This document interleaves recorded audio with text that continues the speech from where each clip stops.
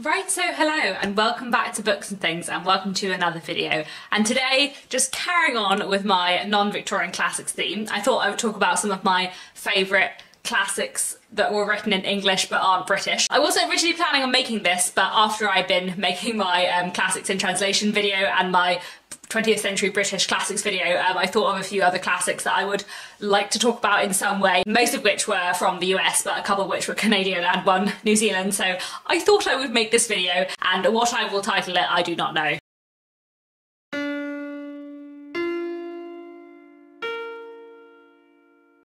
This video is going to be in a very similar structure to the last two. I'm not going to rank these books because there are a few authors where I want to talk about multiple of their books or plays. So I'm just going to go through these authors and tell you about what I've read by them and what I liked.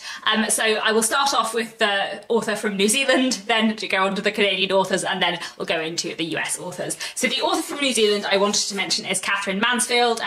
This is The Garden Party and Other Stories. Katherine Mansfield is an early 20th century short story writer from New Zealand who is absolutely amazing. I have loved everything I've read by her. Her short stories are just amazing. She's one of those writers who writes perfect short stories that just wonderfully capture a moment in time. She's got that real insight into characters and people's minds, which I just absolutely love. And yeah, I just highly recommend her short fiction. If you haven't read anything by Katherine Mansfield, I would highly recommend it. Leading on from that, if anyone would like to recommend me any other classic writers from New Zealand and Australia, I would like that because I haven't read very many at all. Pretty much just Katherine Mansfield, I think. And there are also two writers from Canada I wanted to mention, both of whom are Canadian short story writers. The first is Mavis Gallant, who is a French-Canadian 20th century short story writer who I just absolutely love. I studied some of her short stories at university when I was doing a creative writing MA, particularly a collection called Paris Stories, but I think that's sort of a selected works collection rather than the stories were originally published in that form, if you see what I mean. But Mavis Gallant is a really wonderful writer. I think one of the reasons why we studied her short fiction in a module on a creative writing course is because she just does amazing things with the short story as a form.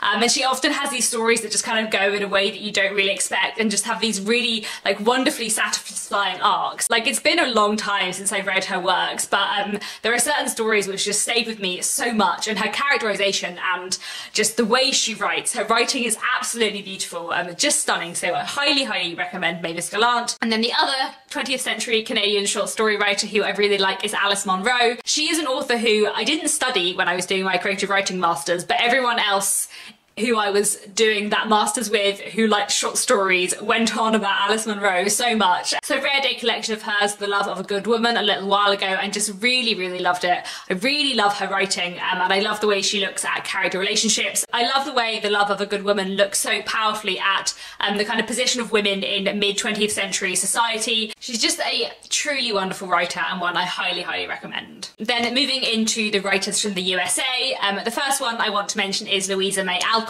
She is a mid to late 19th century American writer. I have read 4 of her books, I guess. Well, I think 4 as they were originally published in the UK, but I think recently I heard someone say that Little Women and Good Wives were one thing when they were published in the US, but in the UK they were published as Little Women and Good Wives rather than Little Women Part 1 and 2.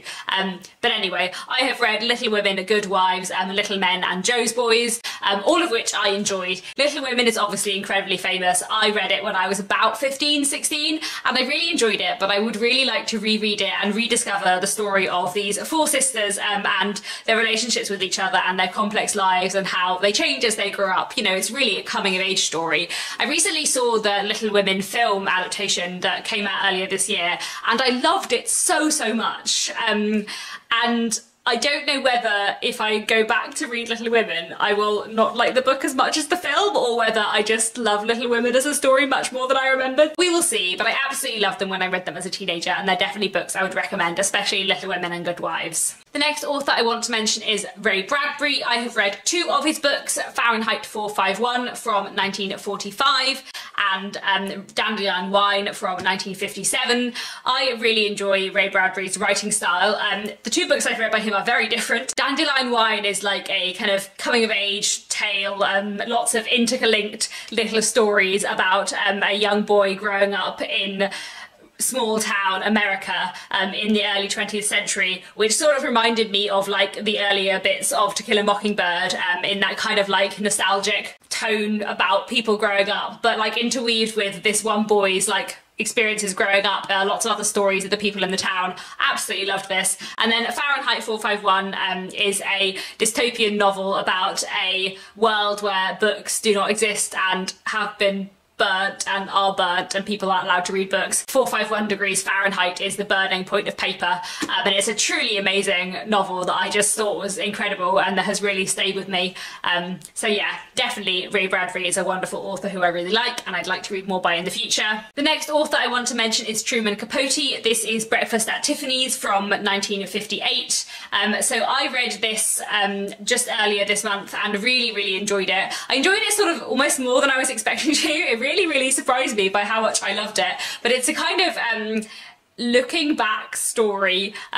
This man is looking back on his kind of life in his kind of early 20s, I suppose, and his friendship with a woman called Holly Golightly, who lives on the floor below him, and who kind of gets herself into all kinds of scrapes, and lives this kind of like socialite life, but is also really struggling. It's really interesting, and I really liked it. I think it just has lots of things in it that I like, that looking back narrative and that kind of over the shoulder narrative where this book is really a book about Holly, but we're seeing it all from another person's perspective, and we're seeing her through his eyes. And I liked the way it like depicted friendship in a really interesting way. And yeah, I just really enjoyed it. Definitely keen to read more by Truman Capote in the future. There were also a few short stories in the back of this book, which I really enjoyed as well. The next writer I want to mention is Kate Chopin. This month I read her novel The Awakening from 1899, but I've also read this little collection of stories, A Pair of Silk Stockings, which I read last year.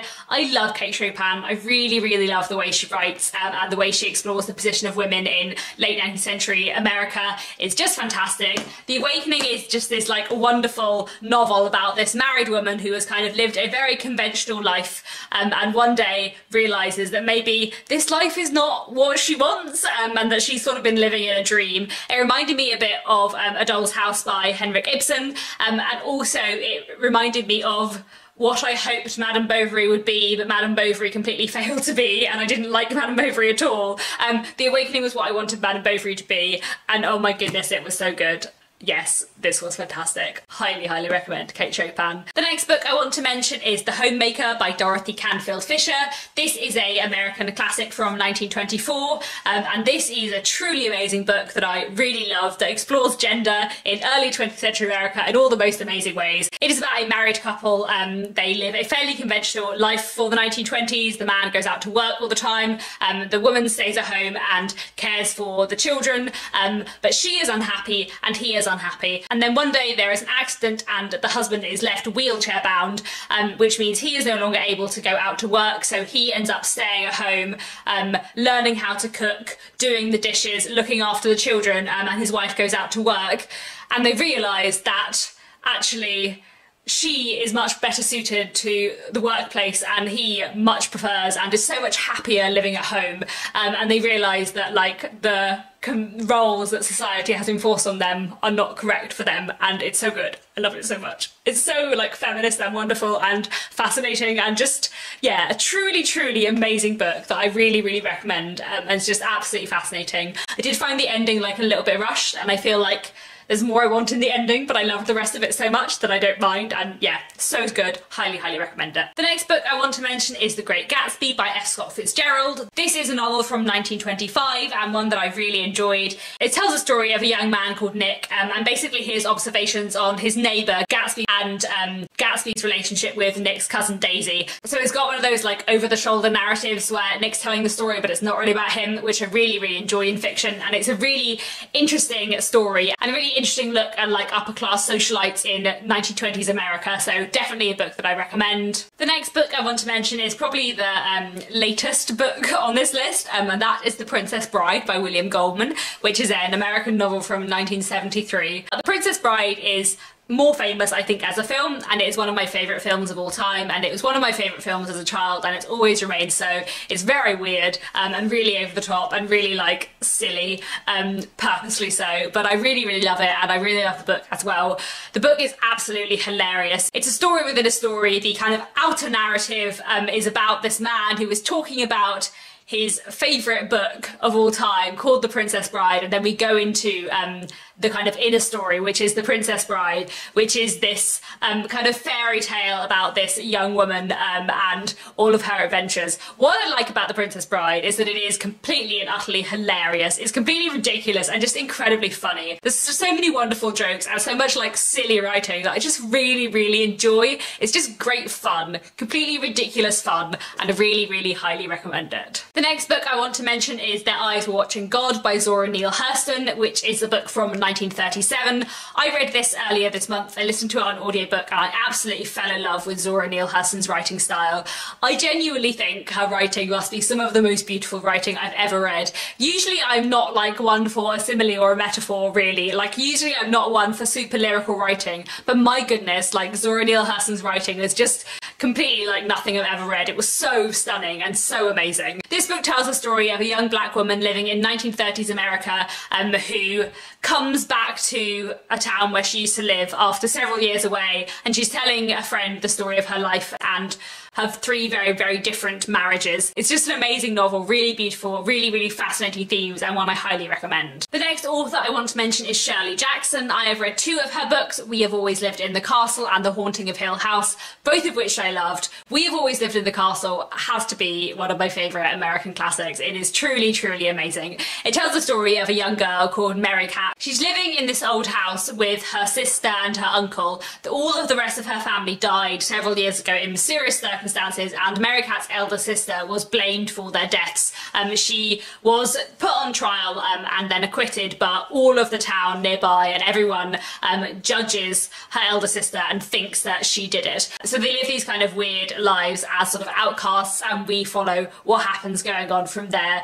It is a truly amazing novel. It's just fantastic. Like, it's just so good, and there are bits where you think you know where it's going, and then it's not going where you think it's going, and it's just fantastic. I highly, highly recommend it. It's so good.